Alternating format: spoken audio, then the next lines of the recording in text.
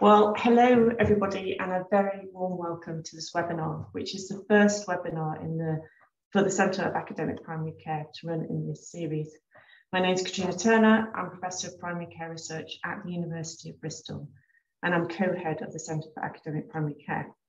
And it gives me great pleasure to chair this webinar, in which Dr. Lucy Selman and Dr. Lesel Dawson will share their experiences of co-creating a public engagement festival. In this case, the Good Grief Festival that was first launched in October 2020. Lucy is Associate Professor in Palliative and End-of-Life Care in the Bristol Medical School and the founding director of the Good Grief Festival. Lesel is Associate Professor in Literature and Culture at the University of Bristol with an interest in the history of emotions. She's also the Arts and Culture Lead of the Good Grief Festival. During this webinar, both Lucy and Lesel will be sharing their experiences, and at the end there will be time for questions and answers. If you have any questions while listening to the presentations, please put them in the chat function and we'll read these out at the end. At the moment, your cameras and microphones have been turned off, but during the question and answer session, they'll be unlocked, so you will have the option of unmuting and putting on your cameras if you wish. Please note this webinar is being recorded and will be posted on the Centre's website later. Please also note that a PDF of the slides will be made available to you after this event. I'll now hand over to you, Lucy. Thank you so much for the introduction, Katrina. It's lovely to be with you all.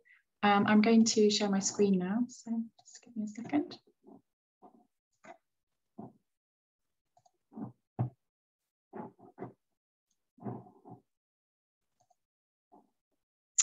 So thank you for joining us. I'm really delighted to be here today to talk about Good Grief Festival. And I'm really delighted to also be joined by Lesel Dawson. And we're going to be doing a bit of a double act. So I'll be handing over to Lesel for the middle section of today's presentation. So I thought I would start with some background to the festival, why we created it. And that really starts with an awareness from my research and through my own personal experience that although grief is universal, we struggle as a society to handle it. And this is evidenced from a new YouGov survey, which came out just last week, that found that 43% of UK adults are worried about saying the wrong thing to someone who's been bereaved. 32% say they don't know how to start a conversation after a bereavement. And just over 1 in 10 have actively gone out of their way to avoid somebody who's grieving because they don't know what to say to them. And 49% of people who've not experienced a bereavement say that they are unprepared in knowing how to help a bereaved friend or relative. On a more positive note, 29% of UK adults are interested in learning how to better support the bereaved. For the bereaved, these social attitudes and lack of confidence can make bereavement lonely and difficult. So the same survey found that of people bereaved in the last 5 years, 29% said they didn't have access to the right bereavement support, 60% that their community had not helped them deal with their grief, and 30% had experienced people not referencing their loss at all.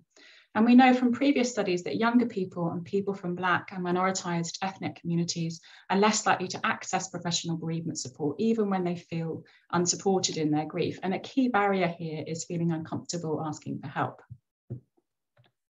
So we conceived of Good Grief Festival as an antidote to some of these issues, as well as a way of engaging the public in grief research. So it was funded by the Wellcome Trust Public Engagement Funding Stream. And the aims of the festival were to provide ways to talk, think, learn about and share experiences of grief and widen access to research from across different disciplines, as well as to bereavement services. And a specific focus was on disadvantaged young people and people from Black and minoritized ethnic communities who experience barriers to accessing bereavement services. And our overall vision was to support a shift in social attitudes and the development of more compassionate communities. So our co-applicants at the university included colleagues across Bristol Medical School, the School of Arts and the School of Humanities. And we drew together a really fantastic group of collaborating organisations working regionally and nationally who were all involved at the funding application stage. So these organisations such as Arnesvale Cemetery, the Watershed Cinema, Bristol Museum, Winston's Wish and the Harbour represent bereavement and end-of-life care charities, young people's organisations and major local cultural institutions and organisations in Bristol. So in particular, Arnos Vale Cemetery already ran an annual festival called Life, Death and the Rest, about death and dying, and they brought that expertise to the collaboration. We were also really fortunate to connect with Aisling Mustan, who is an events manager and producer with previous experience of putting on a citywide festival in Bristol. So we had plenty of diverse expertise and skills to help shape and deliver the festival. So in discussing this presentation with colleagues, the question of how you attract collaborators came up. So I just wanted to reflect a little bit on this. I think it's key to identify shared values and aims and try to understand what their goals are and how they might intersect with your own goals. You need to think about how you can help them achieve the goals they already have and how you can link with their existing work and priorities and timelines. And then there are also these relational aspects to consider. So you do need to think about earning people's trust, being authentic, and I think showing humility really helps in this. You need to show that you're there to listen and learn and that you don't see yourself as an expert. Actually, they are the experts in the work that they do. And finally, in getting people on board and helping to create that sense of shared ownership, I think an inspiring vision is key. And reflecting on Good Grief, I think from the start, when I first came up with the idea for Good Grief and discussed it with colleagues, I tried to create a really clear and simple vision that was motivating and uniting. Grief does affect everyone, and everyone I spoke to about collaborating actually could see the value in what we were trying to achieve. And I did my best to be clear about my motivations and what we as a group of academics could bring to the collaboration. But I also tried to be clear about what I was not interested in doing and anticipate any concerns about this. So for example, stepping on people's toes, reinventing the wheel, or stealing anyone's thunder. And I think that's really important as well. At the time, I was trying something I'd never done before by reaching out to lots of different potential collaborators, and we were really delighted with the response to the funding call. Sorry, that was a mistake I just made. So I just wanted to say we really, I reached out to lots of different types of collaborators, and it was really about seeing who was interested and who was on board. So back to the festival itself. So we initially planned a citywide festival about grief and bereavement to take place in Bristol during Dying Matters Week in May 2020. And working with our partners and in consultation with members of the public, which I'll talk more about later, we designed the festival to have 3 main strands. So core events at the university and at the Bristol Beacon, which were things like panel discussions, interviews, workshops and activities, and a conference with academics and members of the public at the university. And then a series of partner events which were put on by local partners and collaborators. This included things like a planned film series at the Watershed and events at Bristol Museum. And then finally, community events. And these were really about trying to ensure that the festival included people living across the city, not just in the city centre, and especially included people living in more disadvantaged areas. And we ran this community events funding scheme so that small local organisations and charities could apply for small grants to run their own events. And we were really delighted with the response to that funding call. So as part of Good Grief, we also collaborated with a charity called the Creative Youth Network, which works with disadvantaged young people in the Bristol area. And over their spring term in 2020, they had grief as a theme for their 9 creative courses, which they run for young people. And across these courses, 76 young people created artwork and performance pieces about grief, and they are available on their website in their showcase. You can see here. And I'd really recommend taking a look at those if you're interested. And then in the February half term, we also ran a filmmaking workshop, which involved youth workers, university film students, and a bereavement counsellor. And 5 young women created a film called The 5 Stages of Whatever, which is also available on their website. So by March 2020, of course, it became clear that due to the pandemic, the festival wasn't going to be able to go ahead as planned. And at the same time, the mass bereavement caused by COVID-19 was becoming a growing reality. We realised that there was more need than ever for a festival about grief, and particularly in the context of lockdowns, and for many people, increased social isolation. So after we had sort of scraped ourselves up off the floor and had time to reflect and regroup, we went ahead and redesigned the festival as an online event. And we weren't starting from scratch. So in that regard, we were really lucky, even though it was a really difficult time, I think, for the team. We had a brilliant team of collaborators. We had a network of supporters and public contributors, and we already had a strong social media presence. We knew that there was great interest in the festival because of the response to the ticket sales prior to lockdown. So, you know, our events were ticketed. Some of them, most of them were free, but some of them we did charge for, the ones at Bristol Beacon, to kind of cover the running costs. We also had the website and our links to speakers and facilitators and the original programme to sort of adapt and grow. So what did we change in order to move it online? First of all, we decided to make it completely free of charge to attend.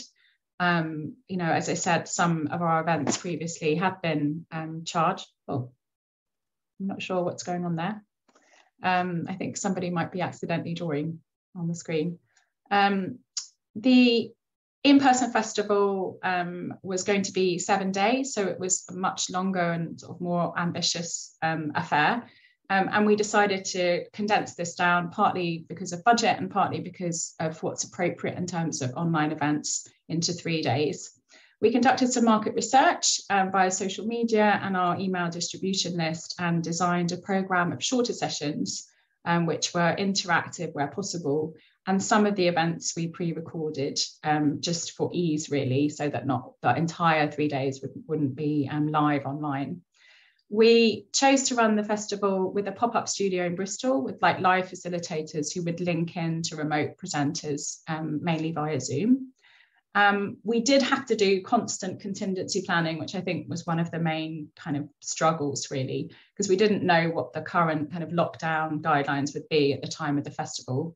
And in the end, we were lucky and work events were permitted at the time. But there was another lockdown when it actually started just the following week. However, we did need to be ready to kind of shift onto 100% online event at any time, and of course, follow government guidelines around social distancing. So we had 2 stages, a main stage plus workshops. For the main stage, which was for sort of panel discussions, interviews and that kind of thing, and then a second stage for workshops and webinars. Because the festival now had a much wider reach than Bristol and the Bristol area, we were also able to bring in and collaborate with new partners, so Crew's Bereavement Support, Marie Curie and the Good Grief Trust. So here you can see the structure of the online festival, and we included 4 main components here. So talks and interviews, workshops and webinars, the Grief School, which was in collaboration with Crew's Bereavement Support. And this included discussions between academics, counsellors and people with lived experience on specific types of bereavement and loss. And then finally, grief chats, which were one-on-one discussions between members of the public who'd experienced the same type of bereavement or loss. Here you can see some of the speakers at the first festival, which included people like Professor Alice Roberts, comedians Cariad Lloyd and Robert Webb, Stuart Lawrence and poet Vanessa Kisule. And throughout our festivals, we really try to be as inclusive and diverse as possible and pay attention to that right from the start. We also aim to integrate different perspectives on grief and bereavement, so from clinicians and academics and therapists to members of the public and authors and poets. And these we'll talk a little bit more about how and why we did that later. So what happened? Over 8,500 people attended that first festival in October 2020, and we set up the Grief Channel as an on-demand portal for people to access all the recorded festival events. And to access the Grief Channel is £20 for a year subscription, with any money generated then ploughed back into Good Grief. In January 2021, we were then approached by Marie Curie to deliver the online events for their National Day of Reflection, which they spearheaded on the 23rd of March. And Marie Curie and the University of Bristol also provided funding for 2 additional festivals last year, which were held in March and October. And we also put on a series of standalone events last year and a course with psychotherapist and author Julia Samuel over the summer. So it was a very busy year for all of us. So we wanted to reflect now and consider a couple of the key ingredients which we think have contributed towards the success of the festival. First of all, consultation and collaboration have been part and parcel of the work since the very beginning, and as the festival has evolved as well. So as mentioned, we brought in partners right from the start, and we conducted market research mainly through social media and later via email. First of all, to ascertain the interest in the festival and choose a name. And this information fed into the grant application to the Wellcome Trust. And then later to help redesign the online festival. So for example, to determine the optimal length and format of sessions for the online festival. I then also conducted 8 listening meetings where I met with different groups of stakeholders over 8 months. And this included 3 public involvement meetings which fed into the design and the content of the festival. In addition to this, we held collaborator meetings around every 3 months. So there was a lot of investment in listening and collaborating. And I actually think the work we did in person at the very beginning, so we started the planning process in sort of November 2019, was really critical to being able to then continue and move those consultation meetings online. So we were quite lucky in that regard. So I'm going to hand over to Lesel now, who'll talk more about another key ingredient, which was integrating the arts in the festival. Hello, nice to see everybody. So I'm Lesel, and in this segment, I'm going to talk about integrating the arts. And I'm going to focus on 3 areas. How does integrating the arts benefit public engagement? How do they open up new perspectives? And I'm going to finish with some brief examples of collaborative projects that either sprang from or fed into Good Grief. Next slide. Yeah, good. Okay, so firstly, how does integrating the arts benefit public engagement and open up new perspectives? Well, the arts can provide audiences with a way into emotionally charged subjects.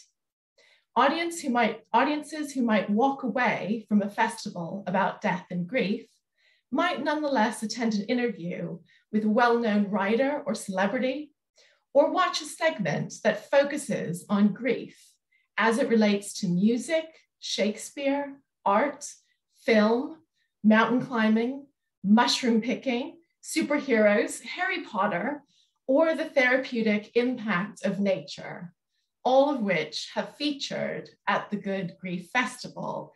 And I have to say the list is endless. If I gave you the full list, we would just have a sort of program on that.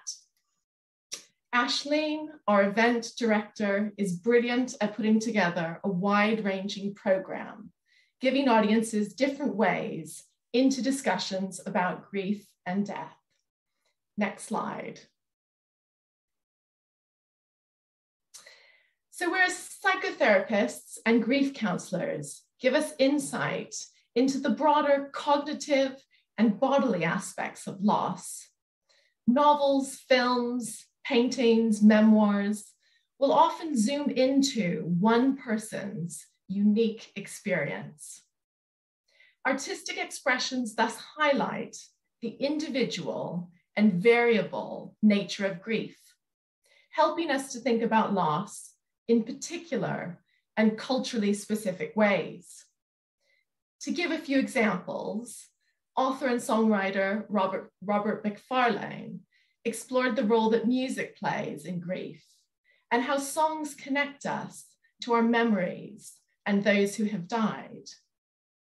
Illustrator Gary Andrews, who I'll come back to, whose wife Joy died of sepsis, shared how his daily drawings helped him to express his emotions and adjust to his new life as a single father.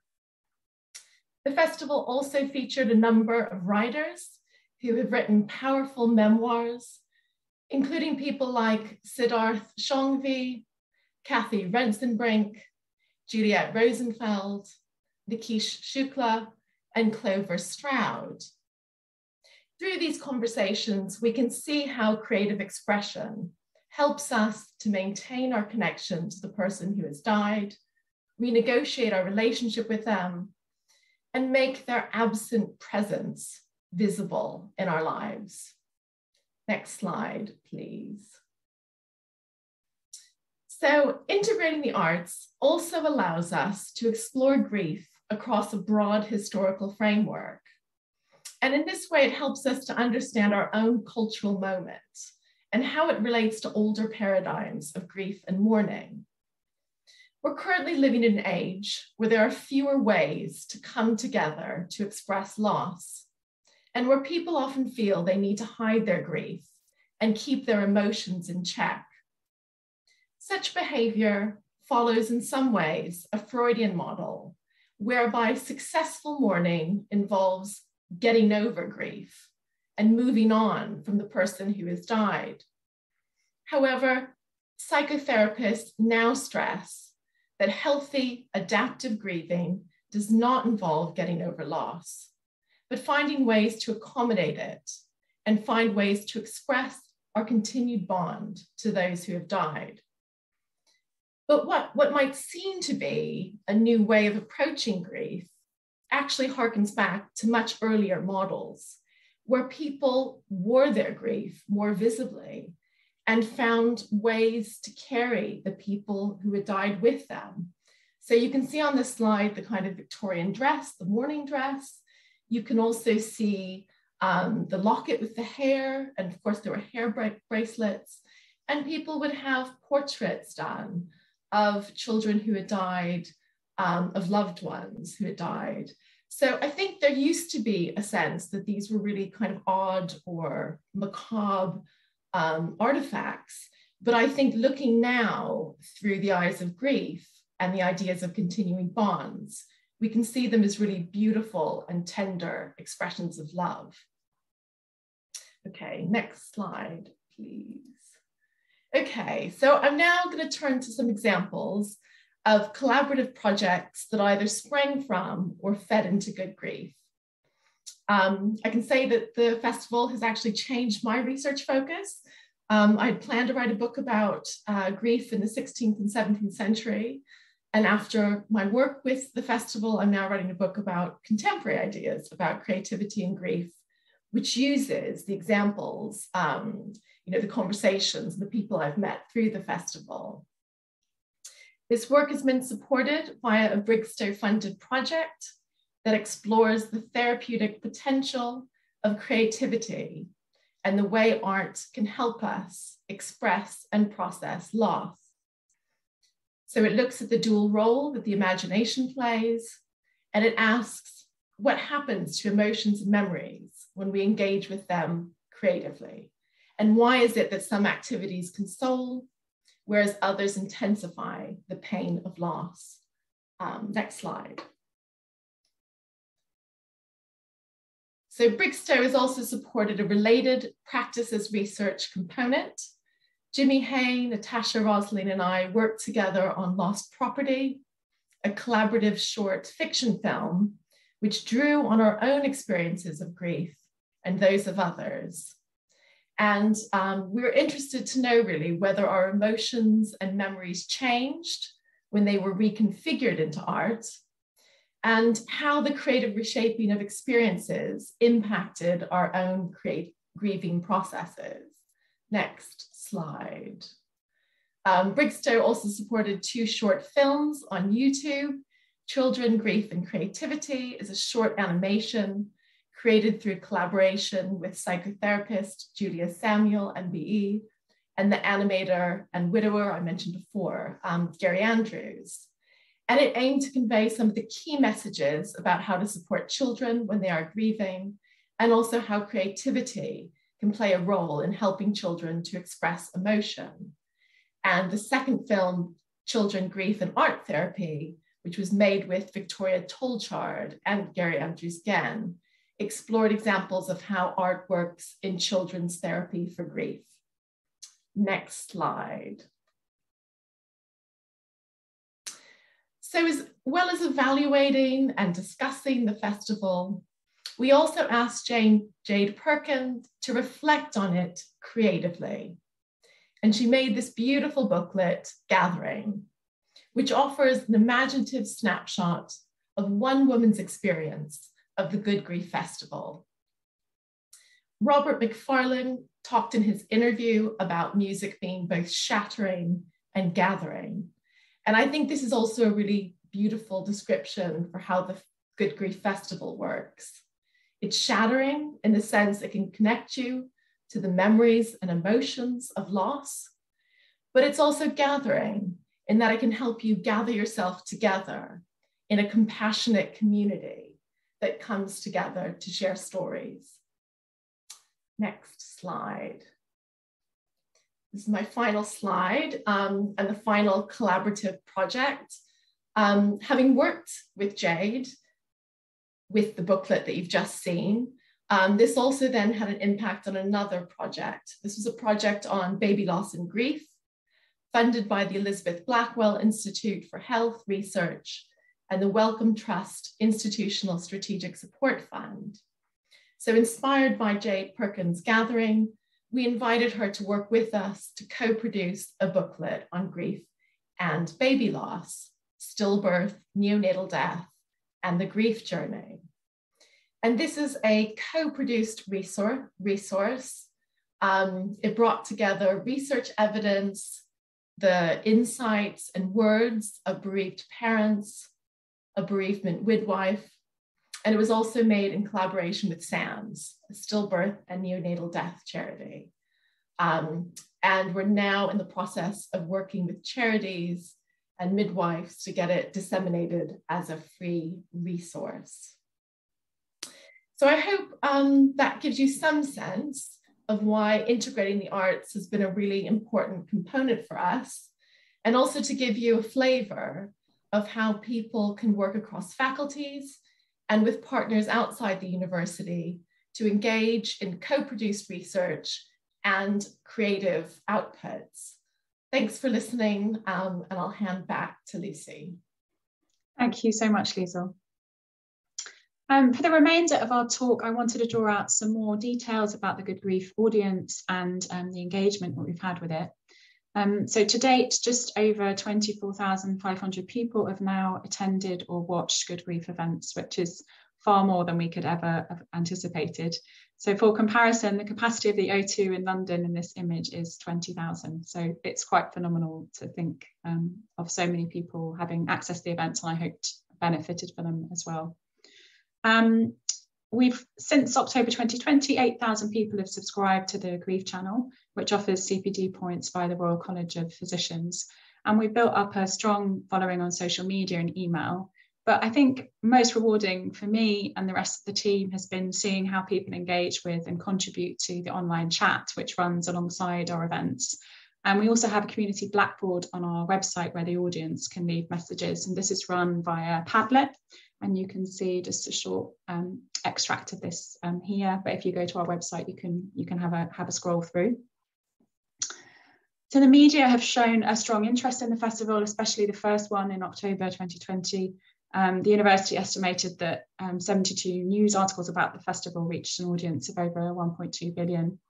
I've also been co-leading a study of bereavement during the pandemic since August 2020, and we were able to use media interest in the study to highlight the festival and vice versa, and I'll mention more about that shortly. We conducted an evaluation of the festival, and I briefly want to outline some of the key findings from the post-festival survey, which I'm currently writing up. And we're really grateful to Dr. Fiona Fox, who I hope is somewhere in the audience, an independent researcher who conducted 4 focus groups after the festival with audience members in 4 groups. So older people, younger people, people from Black or minority ethnic communities, and men. I'm not presenting this data here, but we use it to inform the development of the subsequent festivals, and this was really important data. So in terms of who came, you can see here the festival is much more popular with women, or at least it's mainly women who complete the evaluation surveys. So around 90% of the people who complete the surveys are women, which is really interesting and something that we might want to discuss later. Around 10% of the audience are from Black and minority ethnic communities, and this increased by 2% from the first to the second festival. And we did pay significant attention to content and speakers and facilitators, and obviously worked closely with our collaborators to try and ensure that the content was inclusive and appropriate and attractive and engaging for a diverse range of audience members. Around 15% of the audience are less than 34 years old, and the proportion of people aged 65 or older increased from 20% to 25% from the first to the second festival. Over half of the people attending are members of the public, and 77% attend to learn about grief and bereavement, 52% to be inspired, and 49% to feel part of a like-minded community. Almost everyone, so 94%, have experienced a bereavement at some point, and 33% within the last year, which obviously for many people would have been during the pandemic. And 10% of the audience live outside the UK. In terms of the rating of the festival experience, so happily for us, 89% rated the first festival as excellent or very good, and this actually went up to 92% for the second festival. And I'm also really gratified that just over 3/4 agreed or strongly agreed with the statement that through attending the festival, I feel more confident talking about grief. And again, this did increase slightly for the second festival. And attending a greater number of festival events is actually associated with a higher rating of experience and confidence in talking about grief. I wanted to highlight briefly how Good Grief Festival has been integrated with our research and engagement with policymakers. So as mentioned, so Dr. Emily Harrop at Cardiff University and I have been leading a study of bereavement during the COVID-19 pandemic and the impact on bereavement services. And then in conjunction with this, we are both on the steering group for a new UK Commission on Bereavement, which was launched by Marie Curie and other charity partners in June 2021. The Commission has been collating written and oral evidence from the autumn of 21 until now, and these will feed into a report and policy recommendations which will come out later this year. Together with the festival, these three initiatives have supported and complemented each other in several ways. So we disseminated an online survey for people bereaved during the pandemic at the first Good Grief Festival. And we also used media attention for the festival, for example, an interview on CNN and an article in The Guardian to publicise the survey and ask people to take part if they've been bereaved during the pandemic. And we also used the festival as a platform to disseminate our research findings, as well as a resource that we could point research participants to. We have quite a detailed resources page as well on the festival website. The festival and the research study also supported policy engagement. So Good Grief actually delivered the launch of the call for evidence for the new UK Commission, and research evidence has been used as a media hook to publicise the call for evidence. And at the last festival in October 2021, raised awareness of that call for evidence, which is now closed. And then finally, the research itself has, of course, supported public engagement by contributing content and expertise, some of which Lesel outlined in terms of the creative grieving arts research that she led on. And because media attention for the research has been quite high, that's also been an opportunity to publicise both the festivals as well as the policy work. So some final reflections now. First of all, I think this work has been hugely rewarding, and it's really enjoyable collaborating with others to bring about change and benefit people who are struggling. Time pressure and time management have at times been a challenge, especially when you are trying to judge what is overambitious versus what needs perseverance and dedication. And of course, we've conducted this work in the context of a pandemic and all the additional stresses that that's involved. We've joked that our small team has a sort of scrappy startup mentality, a sort of can-do attitude, and the agility to firefight and adapt when we need to. In doing this work, which is often personally motivated, we have had to be conscious of and talk through our own grief and trauma and the grief within the team, and try to be mindful of each other's and our own boundaries and needs for self-care. And in this regard, we've also thought carefully about safeguarding and support in relation to our audience and the team itself. In terms of takeaway messages, I think a major one is that fundamental to public engagement and its integration with research and policy engagement is really collaboration, networks, and relationships. And these need to be established and invested in from the start of a project. There's overlap in stakeholder groups, and that's been really beneficial in all three of these areas. So, you know, I have relationships now with people who've been involved in the festival, who are also involved in the UK Commission on Bereavement, and have helped draw attention to the research and link me with organisations that could have helped us with disseminating the survey, for example. When collaborating, I think there's sometimes real freedom being an academic, as you have allegiance not to an organisation with real stakes in this area, but to a cause that you're able to pursue in a more independent way. Bringing who you are and your personal experience is certainly a strength, and it can help you to establish good and trusting relationships. But of course, you do need to be mindful of boundaries, as I mentioned. It's essential to build in inclusivity in your engagement plan and activities, and to consider this carefully and consciously and adapt and evolve in a guided way. And finally, good grief would not have been possible without luck and serendipity and a willingness to embrace the messiness of this kind of work and seize opportunities as they arise.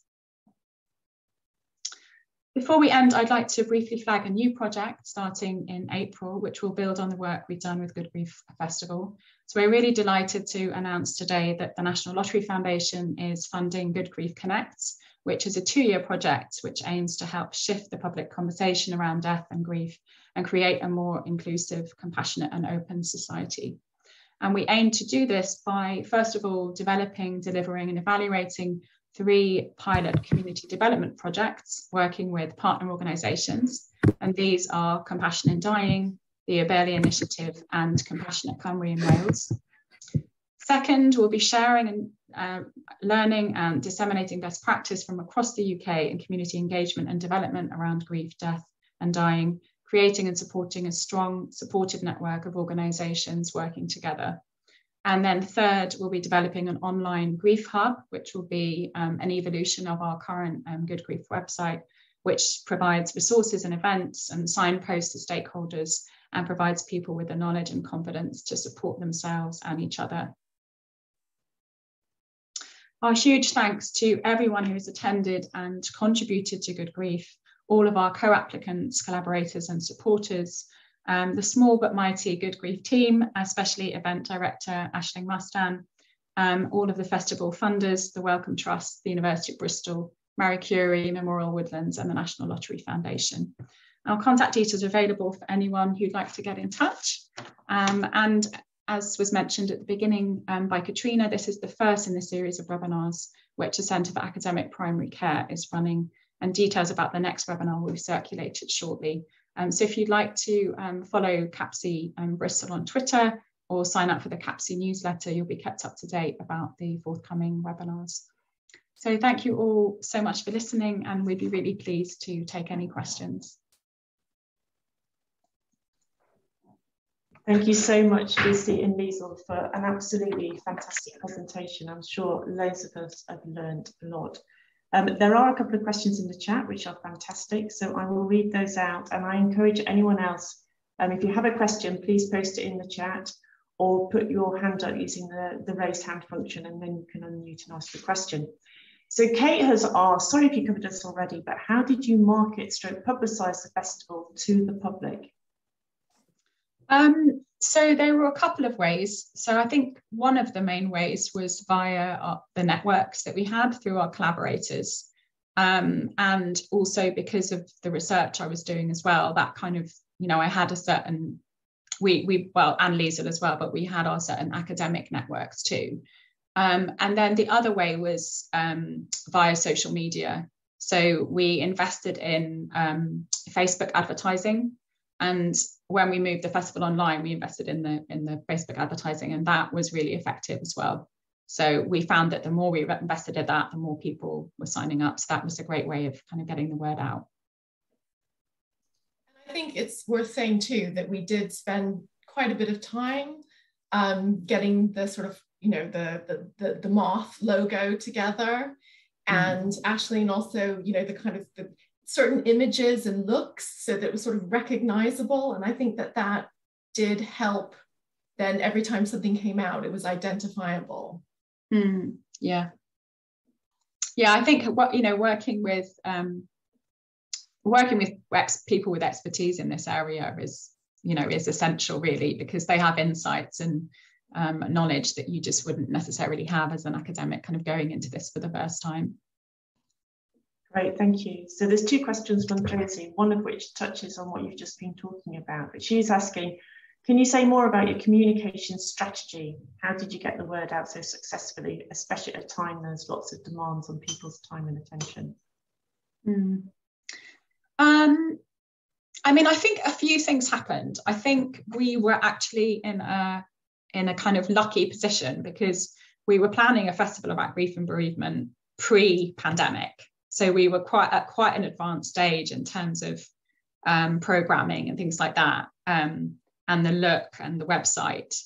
And then I think the second thing that happened is then when we launched online, it was still a time when there were very few online festivals. I think the kind of landscape has changed a lot since that first festival in October. And certainly, we've noticed a change in our audience numbers and things like that since the first festival.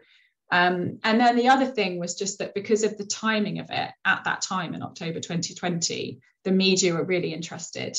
And so we were able to sort of launch and have that festival at a time when there was increasing awareness and public conversation around grief and bereavement and death and dying in the context of the pandemic.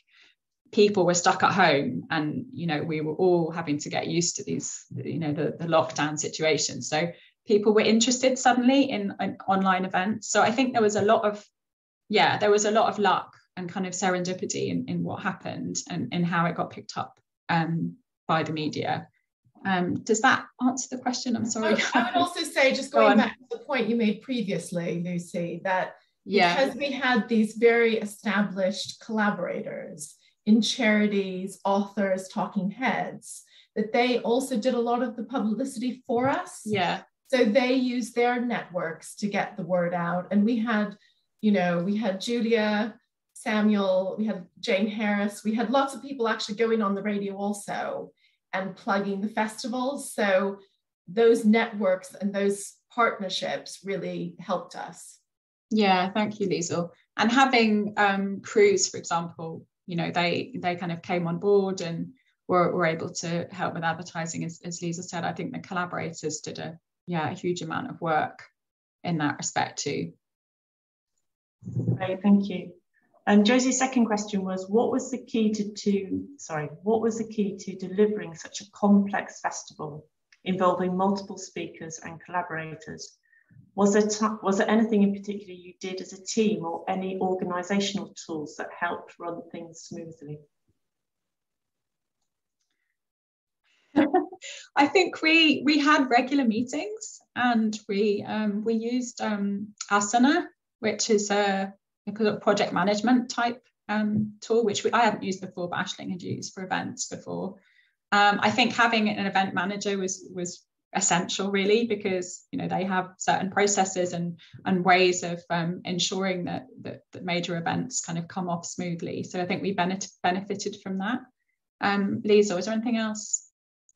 No, I mean, we were kind of flying by the seat of our pants in some ways. Yeah. Each festival, we also revised things. So I think we started with quite a crazy level of complexity, and then we managed to pare things down a little bit. It did also help to have some pre-records and some live events.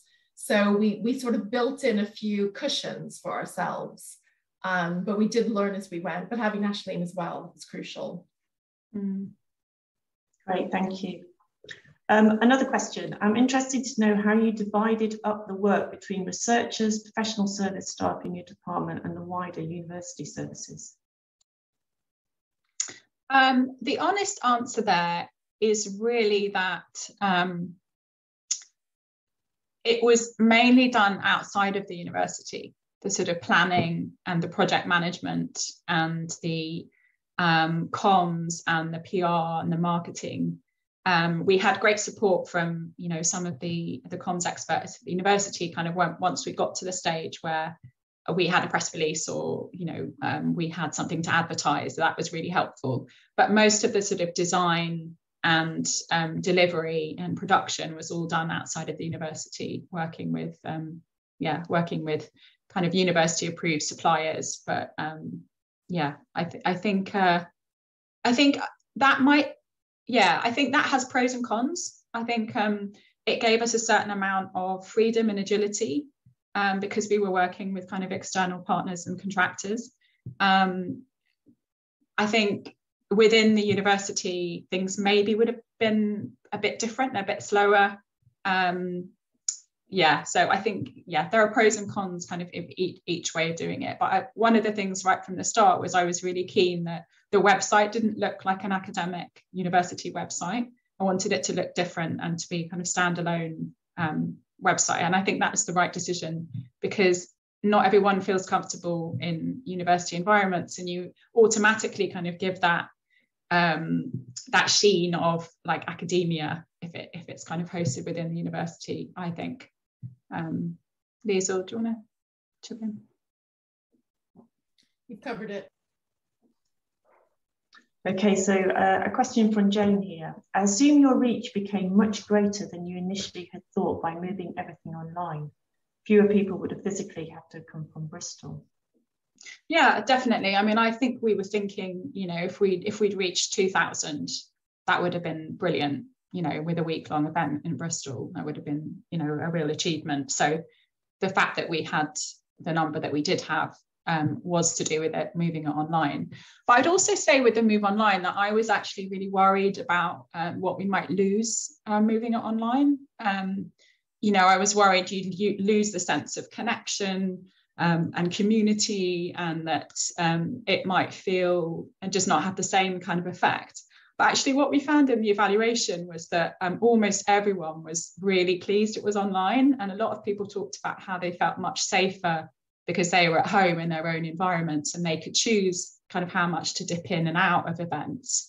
Whereas if you're going to like an actual face-to-face festival on grief, you'd have to A, get there, and then B, you'd be at this festival on grief, and it's much more, you know, you don't have your safety, and it's a bit more difficult to sort of to get away and dip out when you need to.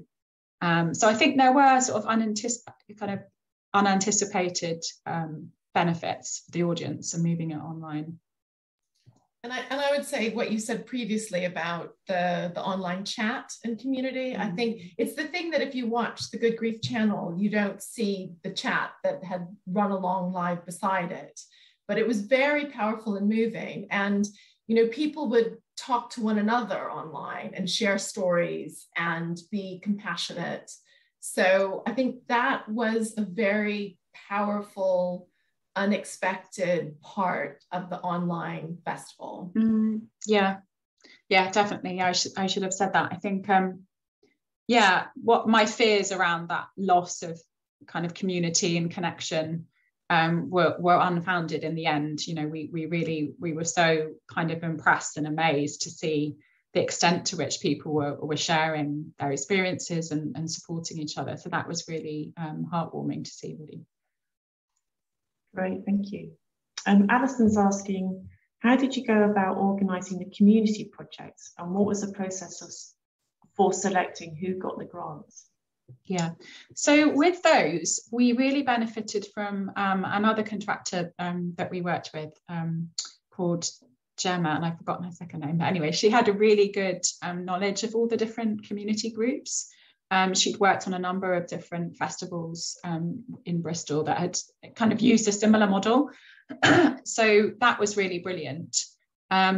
We basically wrote a brief and we tried to keep it really short. So some of the feedback from collaborators was, you know, a lot of people, when they launch kind of small funding schemes, you kind of ask the people applying to sort of do so much work, put so much work and effort into the applications just for like £500 or £1,000 that it's actually prohibitive for some people. So we tried to keep it very brief and give them a steer, but also, yeah, very much leave it up to people in terms of, you know, coming up with really creative ideas. I mean, we had some really incredible submissions, sort of community events and drumming circles and music-based events and arts, you know, art exhibitions, poetry, film nights, all sorts of things. And once people submitted via the website, they could submit their kind of brief application form. Sometimes we went back if we felt like actually they haven't given full enough details, we would kind of go back and encourage that. And then we sat down as a team and basically went through the applications. And I think we had about 45 or so applications, and they covered all different areas of Bristol, you know, from sea mills to, you know, Redlands to everywhere. And we awarded just over half of them funding. So that was really heartbreaking, because you know, that happened in the sort of January, February. And then by March, it was like, we're not going to be able to do this, and we're not going to be able to run the community events in the way we would have wanted to do. But that's certainly something that I would really like to do again, a scheme like that, because I think it's a great way of making the festival more inclusive and ensuring people feel part of it and have that kind of ownership of it too. Great, and James responded to that by saying thank you. They've been running a small Dying Matters community grant fund in Leeds for the last 4 years, and it's definitely grown year on year. Yeah, yeah. And there's actually a call out at the moment. So the National Dying Matters have got a call out for, it's a similar type scheme.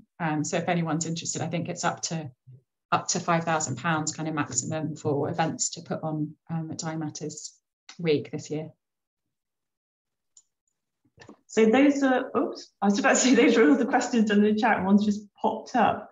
Will there be some follow-up research exploring in more detail that, I'll read it from the beginning. So Cynthia's asking, really interesting in hearing a bit more about the experiences of minoritized groups, particularly migrants, new first generation, etc. Will there be some follow-up research exploring in more detail their views? So the focus groups that Dr. Fiona Fox conducted after the festival, we did explore some of those issues. So there was a focus group for Black and minoritized ethnic communities where some of these issues were discussed. We also, kind of moving forward to the second and third festival, we did build in much more content specifically on those topics like intergenerational differences, culture, migration, refugees, which I was really keen were included and were explored. The Good Grief Connects, one thing that's really exciting about the new project is that we have these pilot projects which are working in specific ethnic minority communities. So for example, the one in London with Compassion in Dying is working with South Asian communities in Newham, which is one of the most deprived areas of the UK.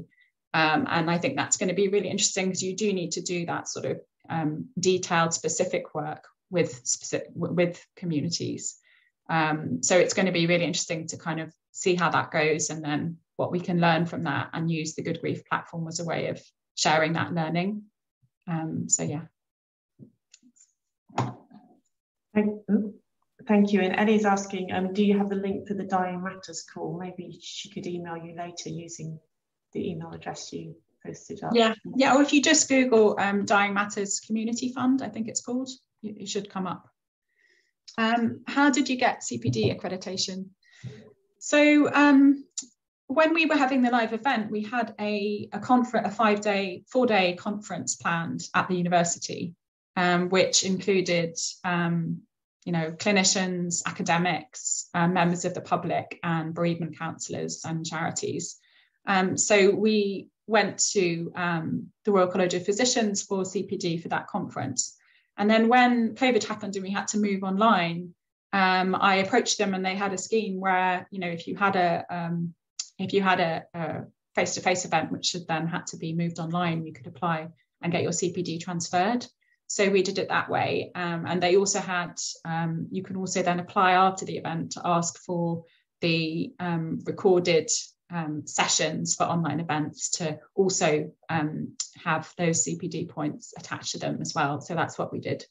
So I felt like the Royal College of Physicians were actually really understanding in that regard. I mean, you have to show that the content that people are getting is valuable and is going to inform their clinical practice. And I feel really strongly that the content is useful in that regard.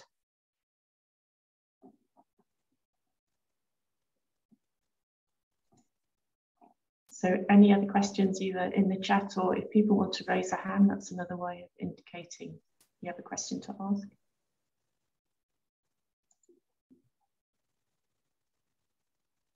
No?